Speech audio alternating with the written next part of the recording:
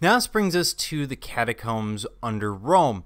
And the catacombs are places primarily for burial within the city of Rome. We also see some areas of worship in the catacomb, but mostly it's places for burial, as we'll see.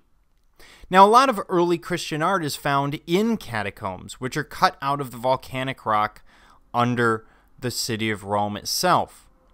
Now, according to Roman law, people must be buried outside the city on private land. The problem is that's incredibly expensive. So the Christians, usually being the poor, frequently will cut under the city to do the same thing. And what we're looking at is the Good Shepherd, the story of Jonah, and the Orants.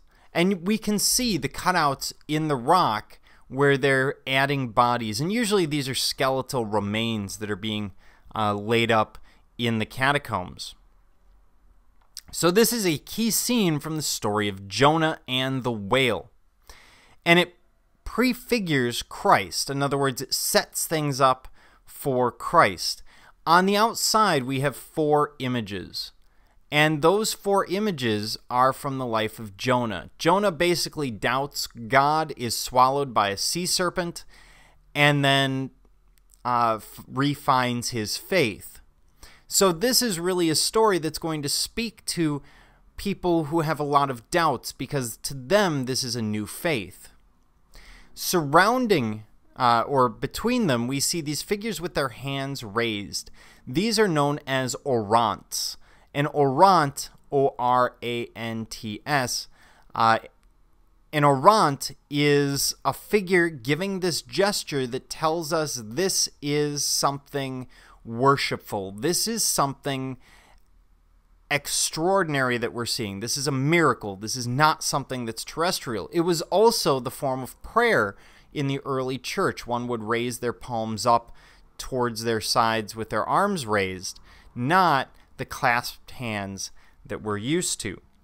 But if we move into the center, what you'll notice is a series of sheep and a man with a lamb on his back. That is Jesus, again as the Good Shepherd. And here he's youthful, he's clean-shaven, and he looks Italian. Why has he suddenly changed? Because he's being depicted by Italians. So they're going to depict him the way that they would see him, which is probably like themselves. And the style at the time is not to wear a beard, so he's clean-shaven. He has the close-cropped hair that we would expect of Roman fashion. And this is that non-standard Jesus again. Many of those ideas that we associate with them are not there. And you'll notice he's dressed in white, white as a symbol of innocence and humility more than anything else. So we're going to continue as we move through this chapter in the next few chapters to see this evolution of the image of Jesus from the Middle Eastern man that he probably would have been to the image that we are used to today of the Western European Jesus.